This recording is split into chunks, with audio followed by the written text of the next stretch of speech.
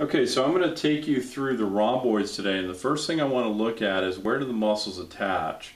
So the rhomboid minor, the smaller of the two muscles, will attach on the medial border of the scapula, and then also attach on this posterior surface. It might be hard to see, but there's a posterior surface here, it's kind of flat, that we call the root of the spine of the scapula. So we have the medial border, or vertebral border, and then the root of the spine of the scapula that the rhomboid minor will attach to. So the rhomboid minor, being the smaller of the two rhomboid muscles, also comes over to the SP of C7 and the SP of T1. So taking a look at the fiber direction for the rhomboid minor, you can see that it's a pretty small muscle and the fibers are running like that, so on that angle.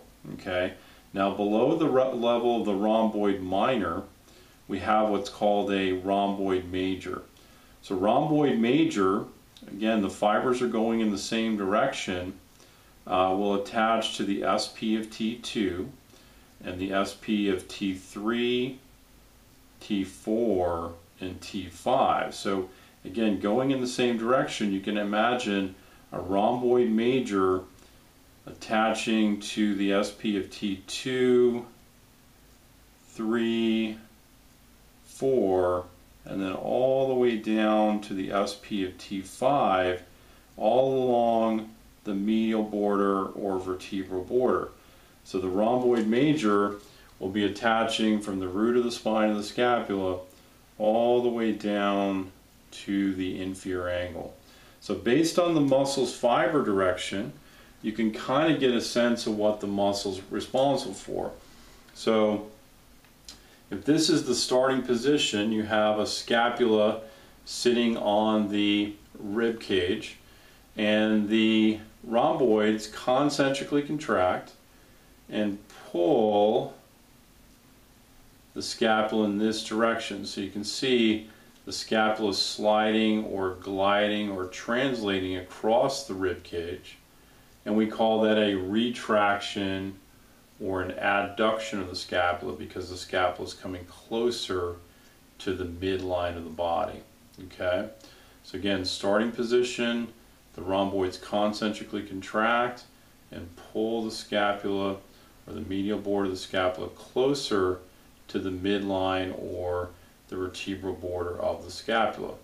Okay, so then the same muscles, the rhomboids, can also concentrically contract and elevate the scapula. So now the scapula is moving in this direction, so it's still a gliding or translational motion, and the scapula is elevating at what we call the scapulocostal joint. Okay, so then the rhomboids, this is a little harder to see, but imagine bringing your arm overhead, so we'll call that abduction of the arm at the shoulder joint. The scapula also has to move. So when you bring your arm away from the side of your body overhead, okay, we call that abduction of the arm at the shoulder joint, the scapula has to upwardly rotate. So it's going to go in this direction. Okay, so we call that an upward rotation of the scapula at the scapulocostal joint. Now imagine the rhomboids attaching where they attach all along the vertebral border of the scapula. The muscle can shorten to pull the scapula in this direction. So we call that a downward rotation. So you bring your arm overhead, and we have an upward rotation of the scapula, and then those rhomboids attaching to the vertebral border of the scapula shorten to give you a downward rotation of the scapula. So your arm is now coming closer to the side of your body, and that scapula downwardly rotates. Okay, so now imagine the scapula is in this position, and those same muscles, the rhomboids, can pull the scapula in this direction. So again, we would call that a downward rotation of the scapula from anatomical position. Now you might be wondering how that occurs. Well, if you bring your arm behind your back, so we would call that extension of the arm at the shoulder joint, and then you try to adduct your arm or try to bring your arm closer to the midline of your body, your scapula has to follow the arm in that direction. So we would call that downward rotation of the scapula at the scapulococcal joint. Now the same thing will occur if you bring your body or your arm right out in front of your body just slightly, so we have a flexion of the arm at the shoulder joint, and then try to bring your arm closer to the midline. That scapula will also downwardly rotate. Okay, so that gives you some indications of what the rhomboids are responsible for when we look at motion of the scapula at the scapulococcal joint. Now the interesting thing about this, and this is really unique for the chain, is that this is really not a joint. So you might have heard me say downward rotation of the scapula at the scapulococcal joint, or elevation of the scapula at the scapulococcal joint, or even retraction or adduction of the scapula at the scapulococcal joint. But technically, this is not a joint. So where does that motion, or where is that motion initiated? Well, if we bring the skeleton around here, now we have, you can see a clavicle attaching to the manubrium. So we have a clavicle attaching to the manubrium, and we call that the sternoclavicular joint. Okay, we call that the sternoclavicular joint. So the clavicle meets the manubrium. We call that the sternoclavicular joint, or SC joint.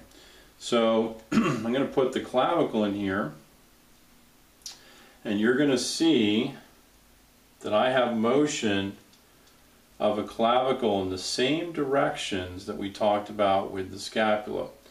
So the clavicle can protract, and then it can retract. So remember, the scapula was retracting? We have a clavicle on this side of the body that's protracting and then retracting. Okay, so that's going to occur around a vertical axis at what's called the SC joint. So we have an axis that's going in this direction, and it is at the SC joint. Okay, so in order to get protraction or retraction of the clavicle at the SC joint, we have to have an axis going in this direction. Okay, so one more time, you have a clavicle that can protract and retract.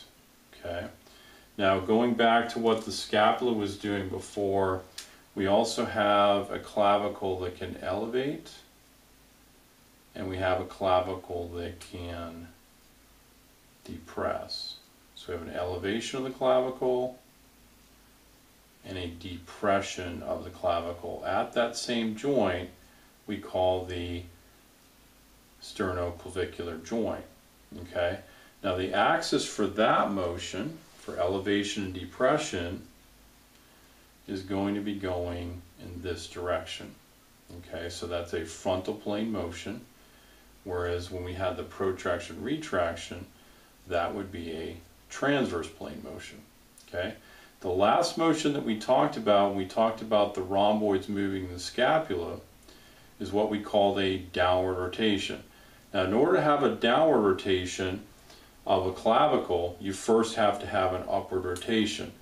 So I'm going to show you the axis first. We have an axis here at what we call the SC joint, and then we have another axis over here that we call the AC joint. So they're going in the same direction, okay, but now we have motion here, and we have motion over here at what's called the AC joint, or acromioclavicular joint. So we have the acromial end of the clavicle meeting the acromion of the scapula.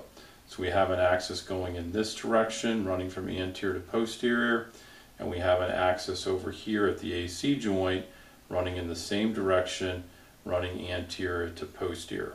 Okay, so now imagine you're bringing your arm overhead, you have a clavicle that's going to elevate at the SC joint, but then as it's elevating, it's going to rotate back.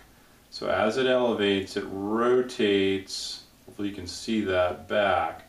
So we have an elevation of the clavicle, and as it's elevating, it's rotating back. So it's rotating this way. Okay, so you have a clavicle elevating and then rotating back. Okay, so again, it's rotating this way, and the motion of the scapula is occurring over here at the AC joint. So you might remember that you have a scapula that is going like this in order for you to bring your arm overhead, and then of course those rhomboids are going to concentrically contract in order to bring the scapula downwardly. So as you bring your arm back to your side, that scapula has to rotate downwardly. Okay, so you can see that we really need motion of the clavicle, okay, at the SC joint, and we need motion of the scapula on the clavicle at the AC joint in order to have motion of the scapula. Okay, that's really, really important. So just something to think about. It's kind of unique. We have a muscle back here on the posterior side of the chain that we are calling the rhomboids, and they're running in this direction. Okay, and they're capable of moving the scapula, but just understand that this is not a body part that actually moves at a joint. Okay, in order to get motion of this body part, the scapula, we have to have motion at the SC joint, and we have to have motion at the AC joint. Okay, and then just looking at the rhomboids a little deeper, we have the same fiber direction, but now we have a muscle, the rhomboids, that's capable of rotating the thoracic spine, the trunk, to the opposite side. That's really, really important. Okay, so we have a muscle attaching all along these little levers here from T1 all the way down to T5. When we look at the thoracic spine, it's capable of pulling the trunk to the left at the spinal joints. Okay, that same muscle crossing all those spinal joints is capable of extending the trunk at the spinal joint. So you can see the trunk is coming closer to you, or the skeleton's coming closer to you. So those rhomboids, even though there's not a lot of motion throughout those segments in that direction, are capable of extending the trunk at the spinal joints and rotating the trunk to the opposite side. So you have muscles on this side, the rhomboids, that are contralaterally rotating the trunk at the spinal joints. Okay, so something to think about. The rhomboids are really, really important. You don't see too many people walking around with a retracted scapula, but what you do see is a lot of people walking around with a protracted or adducted scapula, even an elevated scapula. You might even see an upward tilt or even a lateral tilt that we didn't talk about today. But the rhomboids are extremely important for this region. Okay? Thanks for joining us.